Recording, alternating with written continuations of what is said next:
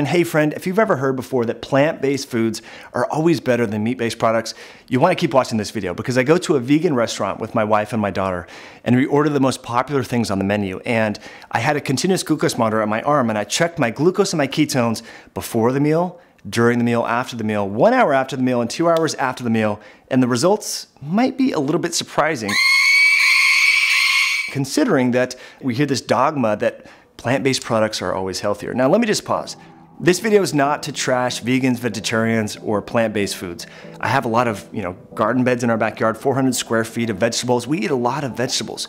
But I think the perception for many people is plants are good, animals are bad. But we must realize that, grains, soy products, wheat products, that are in a lot of vegan and vegetarian-based foods are not always the same as vegetables, right? And so if you're interested in learning how to get a continuous glucose monitor, we did another video on that. And the most interesting part about this video is the 2-hour mark after having this meal, how it affected my blood sugar. And I'll let you decide whether if I were to eat this way every day, if I would be lean like I am now, or a little bit overweight and maybe have insulin resistance and prediabetes. I'll let you decide that. Type that in the comments below and let's dive into the video and go to a vegan restaurant and see what it does to our blood sugar levels and ketone levels.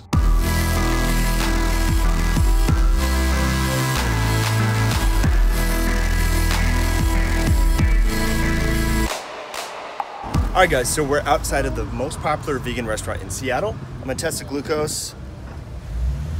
Of course the readers give me. All right, so glucose is 106. There's a little traffic. Was it stressful, Deanna? The drive? Yeah. Not too bad. All right, so just for fun, I'm gonna test my ketones. We just wanna put the diet to the test and see, because people say that vegan, vegetarian diets are the healthiest in the world, and we're gonna see what it does to ketones and glucose in real time here. So, we have Inez with us. All right, so let's check the ketones here. Again, it's not all about ketones, but I'm very curious to see what a traditional vegan meal is going to do to ketone levels. Keep in mind, I have had some carbs today, so I have no idea where this is going to be. 0.3, not bad, but considering I had raspberries in a post-workout shake. All right, let's go there. Let's put the vegan and vegetarian diet to the test. See what happens here.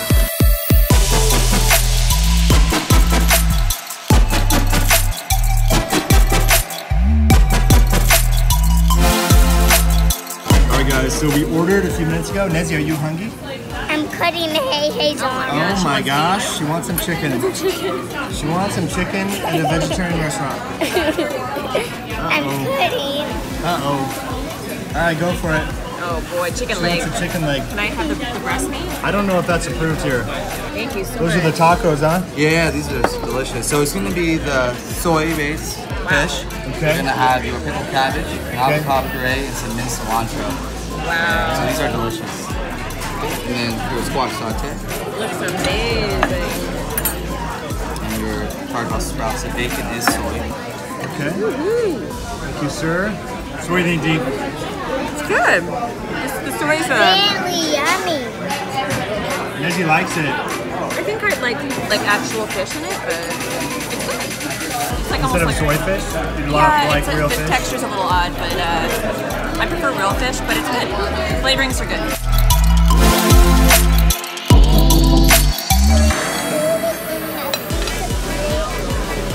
Oh, hon. Hold on, there's some stuff that you're missing. I'll get that. You won't like that anyway. Oh, shit. All right, guys, so halfway through, the meal hasn't done anything to my blood sugar, which is interesting. The keto effect. Nesbog, what do you think? Muy caliente. Dee? How we doing? It's yummy. Yeah? This is good. The crust is really good. Oh yeah. I like pizza.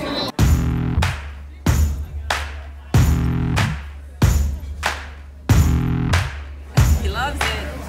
And he loves his carbs. All right, guys, so we're finishing up, and I'm really surprised. Glucose is hovering around 90 the whole meal. What do you think, Dee? I wonder what my glucose is doing. Yeah, we got to test yours. We can do it in the car, but I'm surprised. I thought I'd see a bigger spike. So we're leaving. Glucose is there. Where should we go? Vegan dinner is done. Deanna, what'd you think? It's pretty loud with all the fire engines and prefer meat. You know, I was surprised at how expensive it was. I mean, the food was really good, flavorful, a lot of herbs, botanicals, spices, but for no meat, it was like 126 bucks. Are you kidding? Well, I tipped him 10 bucks. The guy was cool. His name is Garrett. He watches keto videos and everything like that. So, but here's the other surprising. I thought for sure my glucose would be spiking. It stayed at under 100 the whole time.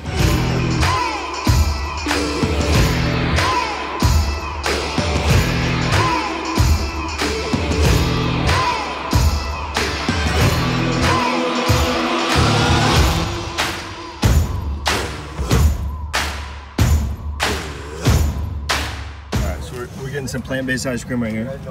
This was the tahini chocolate. It's probably the lower carb, higher fat version, but you got some berries and fermented whatever. Yeah, or Nezzy, you don't like that? I do that. Oh. I'm just showing. So, oh, you're just showing. Thanks, Bug. Big treat, you know, moderation. All right, guys, so it's rising. 112. Well, which means mine's probably rising too. Oh. Remember you had this one a long time ago and you spit it out in the bushes because it was too disgusting. Sugary. Oh, you're just silly. Hey, he's like all about the sugar. Yeah. Nezzy, is he having sugar? No, he's keto. No, he is really, really He crazy. likes sugar? Yeah. Hey. All right, Nezzy, what do you think of the ice cream? She's ignoring me. All right, guys, so we just had some vegan ice cream. And one of the best things to do after you eat any sugary food is what, Deanna? Oh man, walk forever. Is walk. So interestingly, I noticed, so we went to the plant-based restaurant and then we had a little bit of wine, little pizza, things, stuff like that. My blood sugar actually dropped and then it started to rise before we went to the ice cream place. And I just had a small little, it was a tahini chocolate ice cream. Deanna had the fermented berry. Fermented berry. It was Fermented definitely berry. sugary, Nezzy had the sorbet. What'd you think, Bug? Nezzy's probably was the sweetest of them all. Yeah. But anyway, my glucose got up to the highest point of 120. Then started to drop down. We'll see what happens in the next few minutes. It's about 8 o'clock here. Nezzy, what just happened? Who peed on me? Who peed on me? That dog? Yeah, guys, so the dog just peed on me. That was a steep hill. So again, an easy way to, you know, balance your blood sugar after you eat a bunch of shitty food, if you do decide to do that, is to just walk, you know. There's a lot of, that's been going on for a while, but Stand Efforting has talked a lot about these 10-minute power walks. All right, so just out of curiosity, you know, again, ketones, it's not like they're the end all be all, but I'm just totally curious because we had a lot of carbs, and if the biology serves correct, we know that insulin really negatively downregulates the synthesis of ketones. As you remember, before the meal, which was moderately fasted, my ketone levels, my beta-hydroxybutyrate was 0.3 millimolar. We'll see what they are now. I suspect it's gonna say low or 0.1. That's my suspicion. What do you think, Dee? Could you imagine it was really high? That would be... What? What? Maybe you're not utilizing them though, Mike. Dude. That's why they're high. That's high. That is so not what I expected. Innately, the body's like revving them up because it's like, no. We didn't have much fat even. Yeah, not at all, nothing. All right, I'm totally... That's nuts. This experiment did not... What's your blood sugar at? I am totally at a loss here. We'll check your blood sugar. No, I mean, dude, it's all good.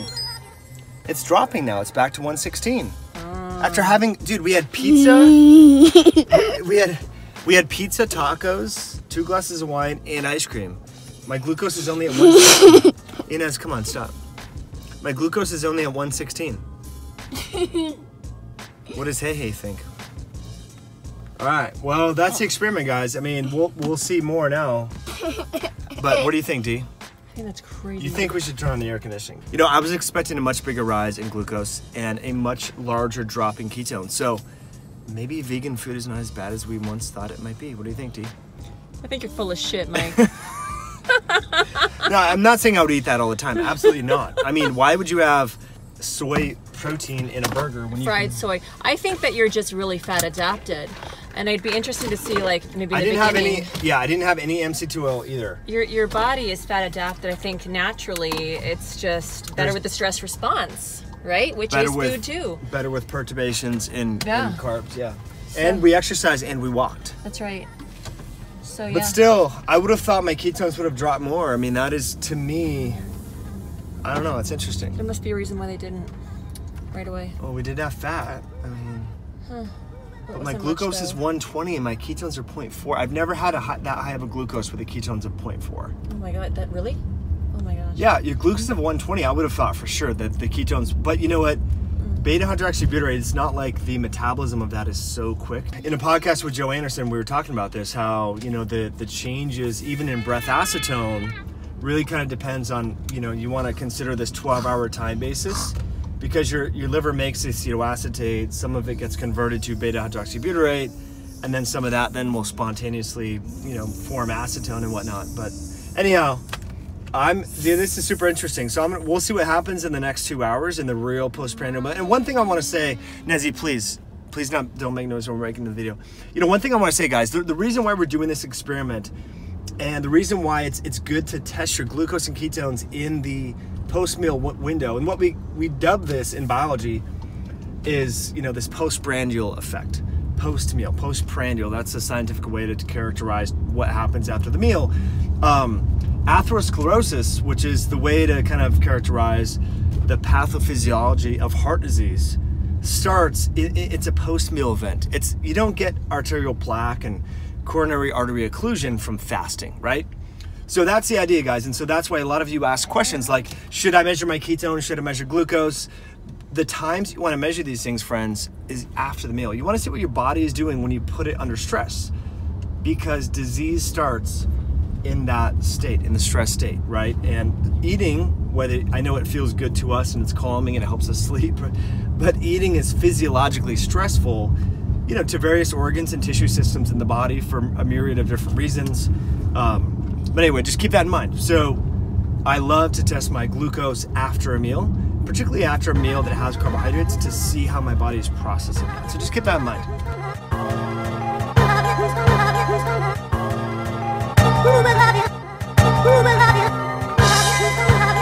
Alright guys, so it is about 9:10 here. So this is the highest my glucose has been outside of exercise or sauna therapy since I've been wearing this in the past couple years. So look at that rise, that's crazy. So this earlier was exercise. Anyway, no bueno. I'm gonna go take a walk with the dogs. All right, one final comment. I know I shouldn't be making these videos at 9 o'clock at night, but my glucose is rising standing here, which is crazy. It has never been over 140 outside of exercise or sauna. So what do? You go and take a walk, because exercise has the ability to uptake glucose independent of insulin. Bringing them in Nezzy's room. Okay guys, so just went for a walk. Can you see that now? All right, went for a walk with the dogs. My glucose got as high as 140. It's crazy.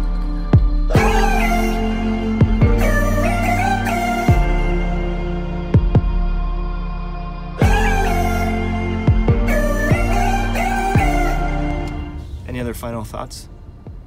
I couldn't have said it better myself, Mike. All right, guys, thanks for tuning in and watching this.